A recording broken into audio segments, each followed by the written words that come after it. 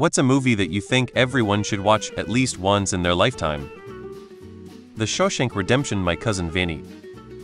Schindler's List. The Princess Bride.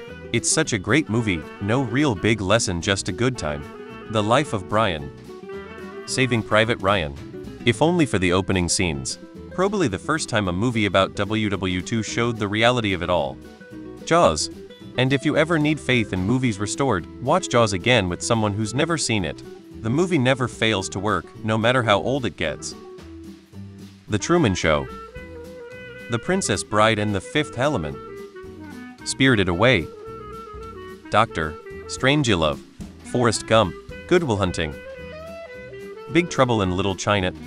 To Kill a Mockingbird book is way better though. One Flew Over the Cuckoo's Nest. Jack Nicholson at his finest. Dead Poets Society. Fight Club. The Prestige. Normally not my thing, but a podcast I love wouldn't shut up about it, so I tried it. Really surprised me. House of Sand of Fog. Spaceballs the movie.